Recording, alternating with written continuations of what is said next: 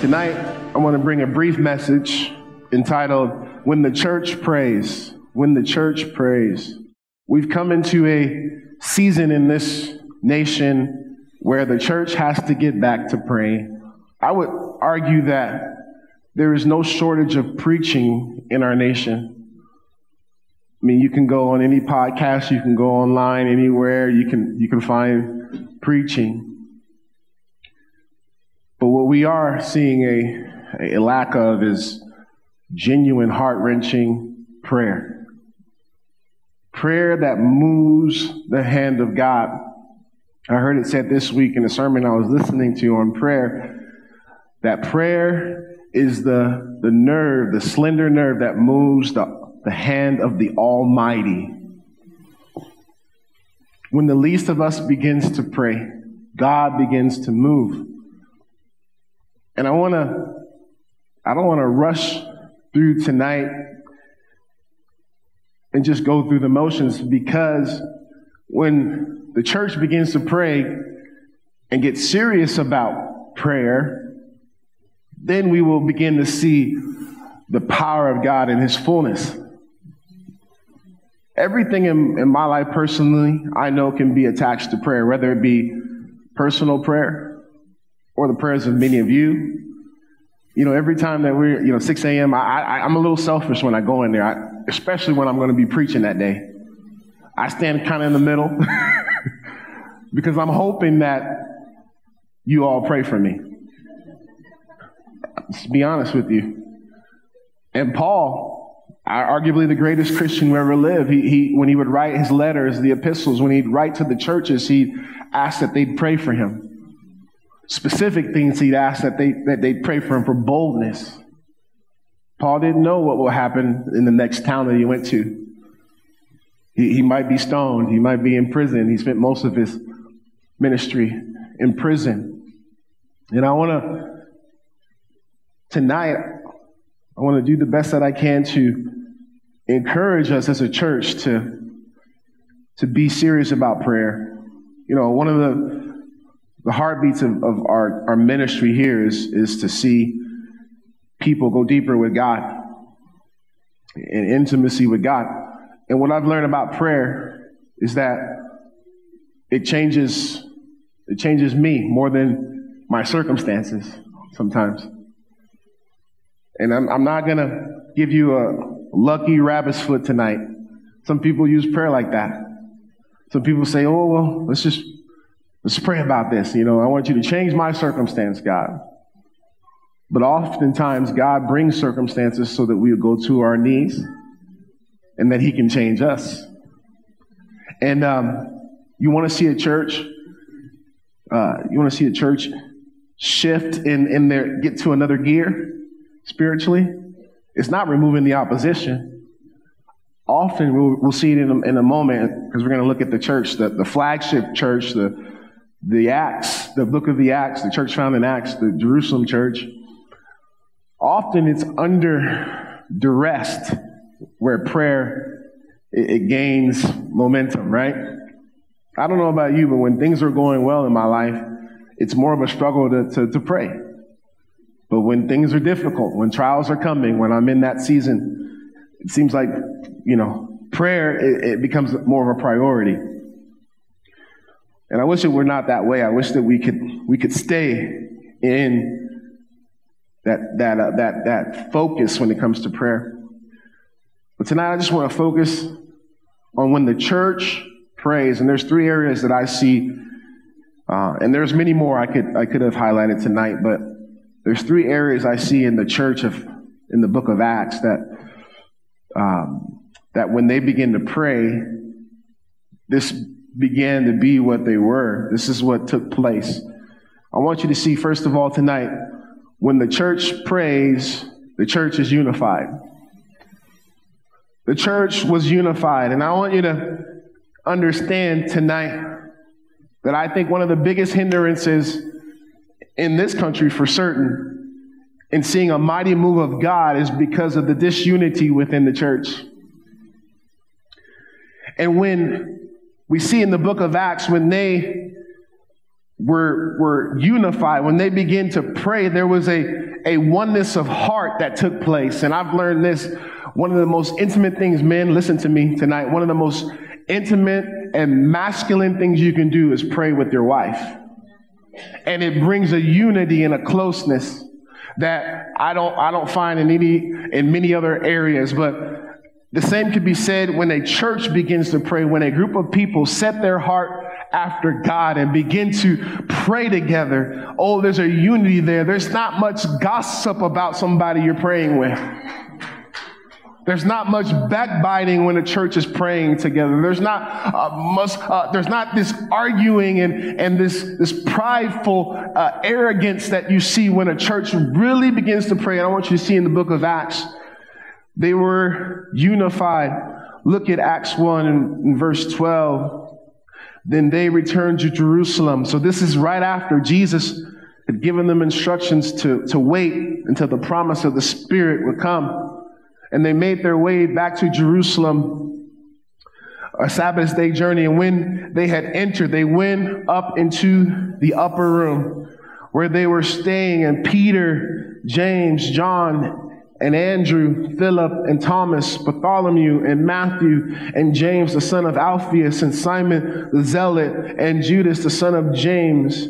These all continued in one accord. That's not a Honda, okay? I want you to... They were unified in what? In prayer and supplication. Jesus said, not many days hence the Spirit will come. And they didn't know exactly when the promise of the Holy Spirit would come, but Jesus told them to wait. You see, these men realize what I think we don't realize is they recognize their emptiness. They recognized that they could not do anything of themselves. They recognized that their resources would not be enough to do what God had called them to do. They realized that they would have to rely on the power of God. You see, the church today, it's said that if you were to remove the churches today, the Holy Spirit has been so far removed that they are going along with their programs, with their sermons, with their activities. And you can't tell any difference now between the church and any secular organization. There's no supernatural in our churches anymore today. And may I say it's because the church has stopped emphasizing prayer and the unity isn't there. They said that they were in one accord in prayer and supplication. There were women and Mary, the mother of Jesus, and with his brothers. In that room, I believe, was James, who would become the pastor of the church of Jerusalem. And it was said of James that he had calluses on his knees because he spent so much time in prayer. He had power with God. He was elevated to lead the church. And I think it was not because he was an eloquent preacher. I believe we can make the argument because he knew how to pray. And I want to just encourage us, church, in these days, we are going to need to be unified. And how is that going to happen if we never pray together? If we are not on one page of one heart and one accord in prayer and supplication. And this is what I think is missing in a lot of the churches today. There isn't a prayer service. There isn't an emphasis of prayer. So there isn't much unity. You hear of it. I have a friend who serves in a church in town, and it's every week he's calling me, telling me about what the deacons are doing against the worship team and how there's arguments in the board meetings and how it's just a mess. And I don't want to listen to it, but he says, I don't know who else to talk to about it. I really don't. I say, well, I'm praying. And the sad truth is that the churches today, we aren't seeing the move of God that we could be experiencing because we don't pray. We aren't unified in that. But I want to see secondly tonight, when the church prays, the church is energized. The church is energized. And I want you to see Jesus made a promise to the church, to those disciples in Acts chapter 1 and verse 8, one that we also, I believe, can claim for ourselves. He said, "But you shall receive power when the Holy Spirit has come upon you." Here he goes again, that the fullness of the Spirit, the power of God on us. You shall receive dunamis power. And I want you to get this. This is like where we get our word dynamite. You know, most churches today, you know, people are in the back and they're yawning during worship, and the messages fall on deaf ears. And, you know, and most Christians' life today, there lacks passion. There lacks power. There lacks the evidence of the supernatural. And it's because I believe we are not filled with the Holy Spirit of God.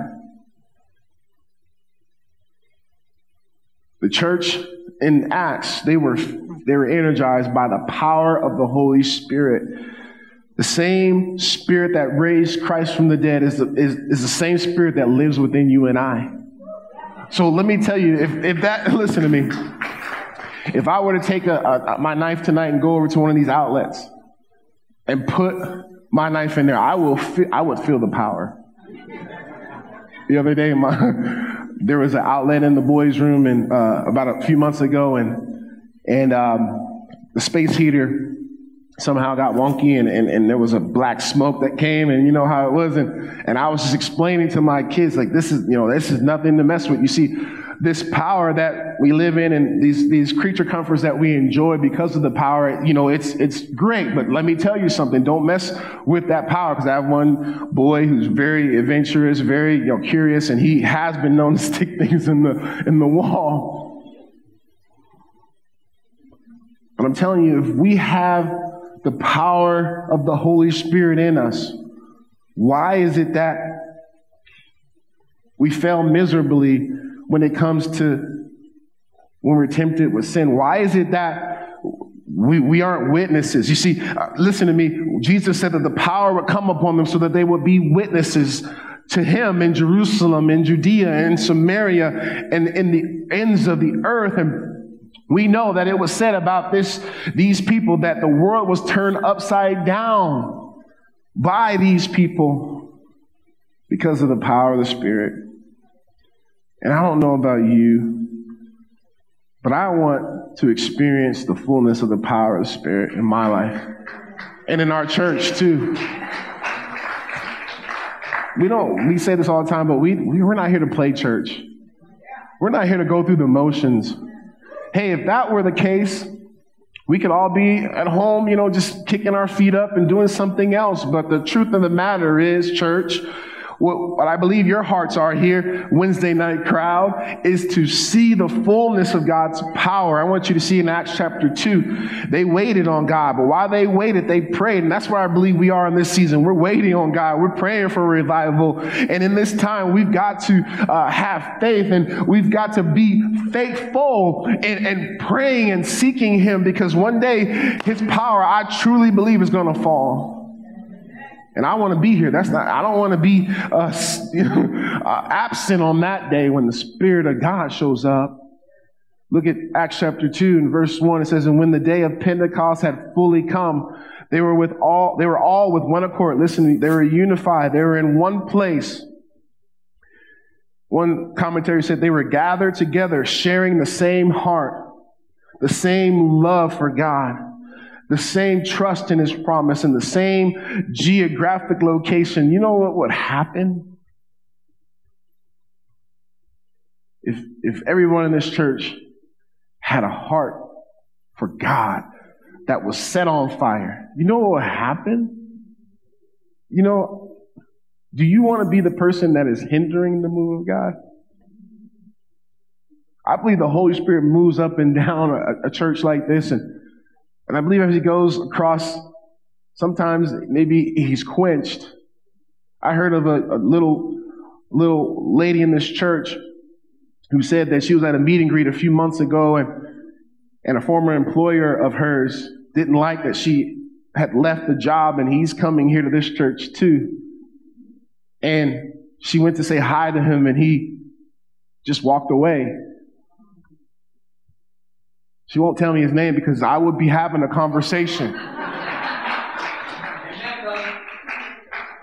I'm telling you, the Spirit of God can be quenched. And we think it's something to take lightly. I was reading through Acts, and I was reminded of Ananias and Sapphira and how the fear of God was on the church, and he was moving in signs and wonders. And then they got it in their head. They were prideful. They wanted to get recognition. They wanted to be seen as more spiritual than they were. And they lied against the Holy Spirit. And we know what happened. They both were dead within the day. If we got serious about this thing, if we got the same heart, the same love, if we sought holiness, we sought to be set apart, we were serious about prayer, what could God do on the backside of the desert here in Leona Valley? But the day was fully come. They were all with one accord in one place, and suddenly there came a sound from heaven as of a rushing mighty wind, and it filled the whole house while they were sitting. And then there appeared to them divided tongues and as of fire, and one sat on each of them, and they were all filled with the Holy Spirit and began to speak with other tongues as the Spirit gave them utterance. You say, "Oh no, Pastor, are we is this what we want to see?" Yeah. I'm telling you, and we've been saying this, and I think we're prophetic in this. I think that we are preparing you, because when the Spirit of God falls, it's not going to look like it's not going to be comfortable. We're not going to be able to keep it in our neat little theological boxes. And I'm telling you, this church was energized when the Holy Spirit fell on them that day. The sign gift that was given for them was to speak in tongues, and you could read the rest on your own time, but you remember what happened. They went out in the boldness in the fullness of the Spirit, and they spoke the good news of the gospel in different tongues and languages, because there were men from all over the known world there who had come to observe the feast, and they all heard the gospel in their own language. And I'm telling you, when someone is energized, when someone is filled with the Spirit, you know what the main fruit from this will be? Boldness to proclaim the gospel of Jesus Christ. And there's something different when a man or a woman is filled with the Spirit and they proclaim the boldness the gospel of Jesus Christ. There's power. I was thinking about Billy Sunday and his testimony, uneducated, former pro athlete, and then God got a hold of that man. And God used him across this nation in revivals, and many, arguably hundreds of thousands of people gave their hearts to Christ in his ministry. But it was said that his language was rough. He couldn't, to prepare a sermon, it was a struggle. He didn't have all the tools, and he was not the most polished. He was not a lot of things, but what that man did have was the power of God on him. And would be to God, we get back to being the church where the power of God rests on us. And it doesn't really matter what your educational background is. It doesn't really matter what you may know from Scripture. I'm telling you, what matters is, do you have the power of the Holy Spirit on you? Oh, I'm telling you. Somebody needs to hear this, and the church needs to be energized once again. We need to wait. I'm telling you, don't witness until you know you have the power of God on you. Don't try to be a wife until you know you got the power of God on you. Don't try to lead your family and husband unless you know you got the Holy Spirit on you. I'm telling you, because you'll do far more damage than you do good. I'm telling you, those kids do not need to see religion. They need to see the power of God and experience Him. This is why kids can walk away from church, because they're not experiencing the fullness of the Holy Spirit. I'm telling you, if our kids would experience, I saw these kids down here today and it just joys my heart. These kids are experiencing the presence of God. And I'm telling you, it's stronger than fentanyl. It's stronger than the addiction of drug. I'm telling you, He's more. And so we've got to be praying for that. You know, my number one prayer for my kids is that they experience God. Not that they know they know how to quote scripture. Not that they've been, just had the reform on the outside. They have the form of godliness that we hear about in the New Testament, that there was people who had a form of godliness, but denying the power thereof. There's too many men in this church. You have form, but you have no fire. And your wives can attest to that.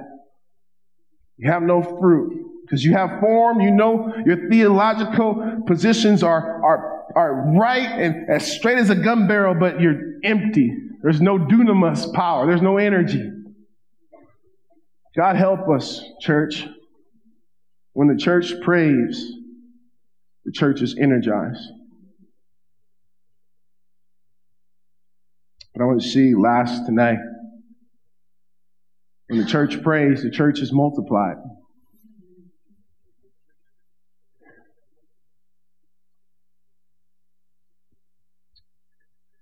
The book of Acts records the explosive growth of the church of Jerusalem. Now they were in disobedience because God had given them that commission. Jesus told them to go.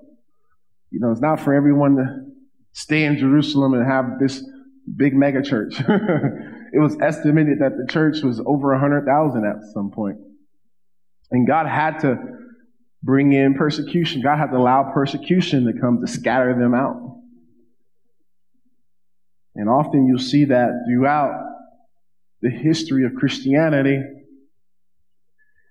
I was listening today to a message, and the preacher was talking about a leader, I forget his name, I wish I should have wrote it down, who said that the more Christians that they killed, the more popped up. Christianity explodes under persecution.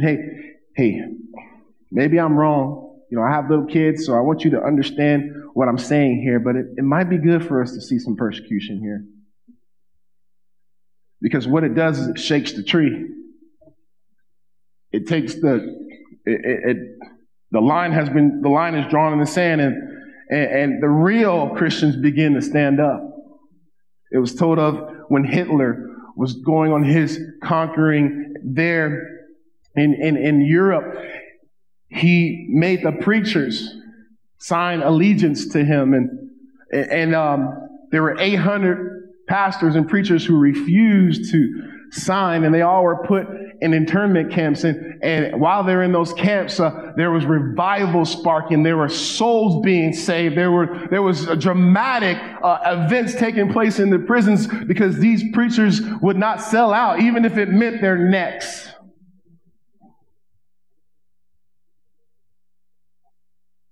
And the church was multiplied under the difficult circumstances. I want you to see Acts chapter 2. Then those, after the Spirit came and empowered them, energized them, there was a time, of course, Peter preached a sermon, and there were those who received Christ. The Bible says 3,000 souls were added unto them that day of Pentecost. Talk about explosive growth. Imagine, my arm was a little tired. Y'all saw Drew get baptized, that 6'7" man, on Sunday. That was a hard one. I couldn't lift him up after I need to get back in the gym. But can you imagine those having to baptize 3,000 people? And it happened that day. There were ceremonial washing pools all throughout Jerusalem. And so I can imagine the scene as 3,000 men and women were baptized. The church was multiplied, and the Bible says, and they continued steadfastly in the apostles' doctrine. Oh, they were hungry for the truth. They were they were eating it up, and they were steadfast in it. They were studying the word and the apostles' doctrine, and they fellowshipped. They spent time with one another. Some of you, you don't do life with anyone else of the faith. We have our tribe, and we have our own little group, and that's it. It was not so. There was no cliques, I believe, in this church. In doctrine and fellowship and in breaking in bread, they when I was a Baptist, we really emphasized that, because every other week we had a potluck and there was casseroles everywhere, Here we're talking about fasting a lot more, right? Hey, I balance it. See, I told Pastor, I balance you out in so many ways. You're the John the Baptist who you're good eating locusts and honey in the wilderness and fasting and doing all that.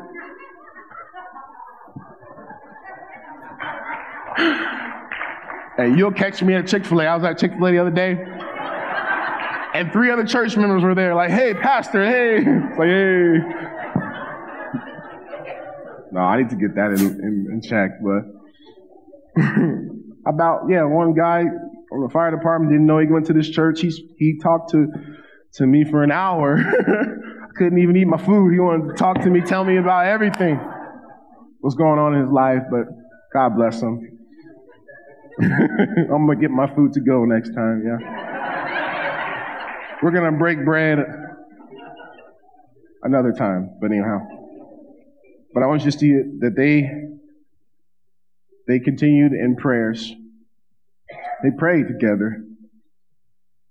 You've probably heard this: the family that prays together stays together. That's true for the church as well. The Bible says, then fear came upon every soul. They had a holy reverence for God, every soul. They didn't want to grieve the Spirit of God. And there was an atmosphere where God could work. That's an atmosphere where God can move. His Spirit can have free reign. It says, and many wonders and signs were done through the apostles. We see in Acts chapter 6 that there was a problem that came up. There was a complaint that came by the Hellenists, by the Greeks, about the Hebrews, and their widows were being neglected. And the disciples, they understood that they had a calling on them to be in the Word. They had a purpose that God had given them to minister the Word to these people. They couldn't leave to serve the tables, so they sought out for 7 men of good reputation, full of the Holy. Listen to this: full of the Holy Spirit. I'll never forget this. A few years back, and maybe I'll get in trouble for saying this, but I remember Pastor Shane was convicted, and just we had some deacons who we'd never see them at prayer. We never see them, midweek service. We'd never see them. And so I remember we just put it out there, hey, we'd like to see you guys at least once a month at the prayer meeting. And I remember all hell broke loose with a few of them for us saying that. And I'm telling you, God did some shaking.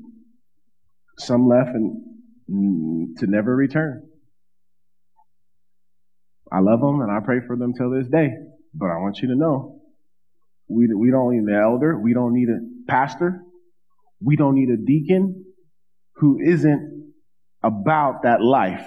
I'm going to tell you this. Listen to me. Who is not about that life of seeking God. And I'm not saying every week. We're not taking attendance. Don't get me wrong. I'm not there in the back like, who's here today?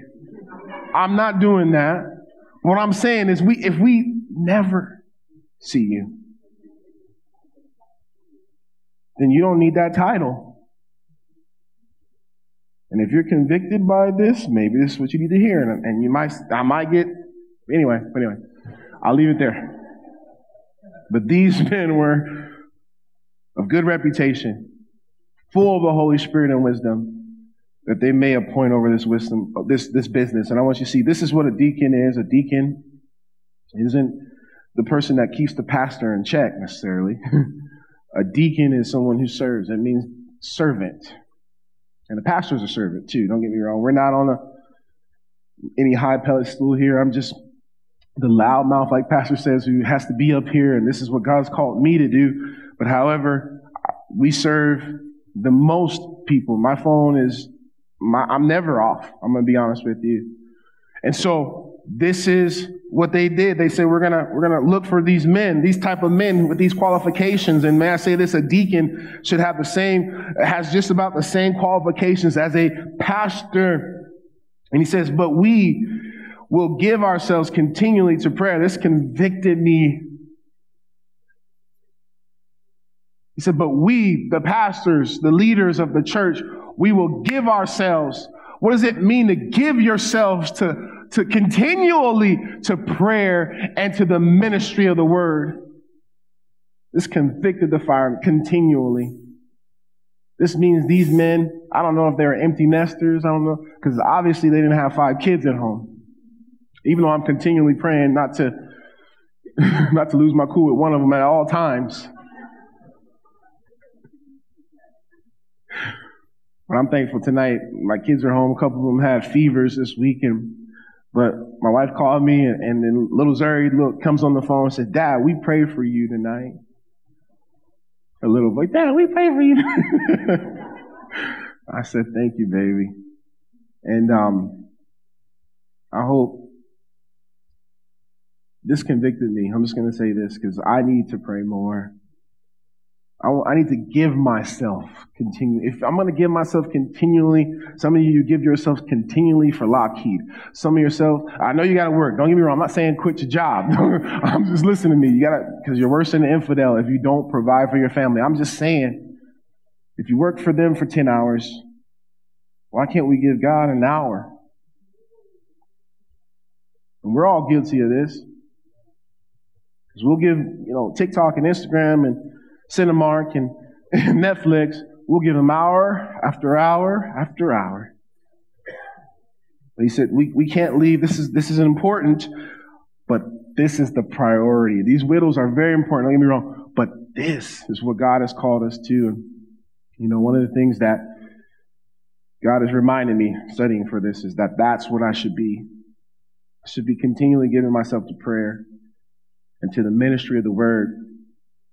And the Bible says that the saying pleased everyone. They called out these men, and the Bible says, and when they had prayed and laid hands on them, then the word of God spread. Listen to that.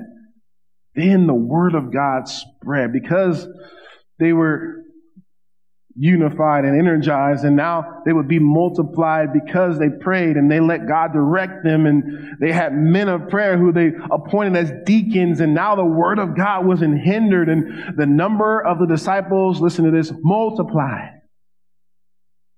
I like multiplication more than addition when it comes to investments. I like multiplication more than addition when it comes to children. I got a lot of those, I'm just saying to you, multiplication, things add up quicker than it does with additions. And this is what it said. The church multiplied greatly, and a great many of the priests were obedient to the faith. Ian Bound said this, what the church needs today is not more machinery or better machinery, not new organizations or more novel methods, but men and women who the Holy Ghost can use, men of prayer, men and women mighty in prayer. And I want you to see this church was multiplied not only locally, but in the missions aspect. Look at Acts, and we're almost done. We're done tonight. Acts 13. Oh no, I got this one in time. Yeah, there we go. This is the church in Antioch now. This is a little ways away from Jerusalem, but there were certain prophets and teachers. The Apostle Paul was a part of this church in Antioch. Barnabas, one of my favorite people in the Bible, an encourager, he was there. Simeon was there. Lucius of Cyrene. It was a multicultural church. There were those who were from all over in this church, and the Bible says, as they ministered to the Lord and fasted, you better believe they were praying. the Holy Spirit said, "Now separate to me Barnabas and Saul for the work to which I have called them."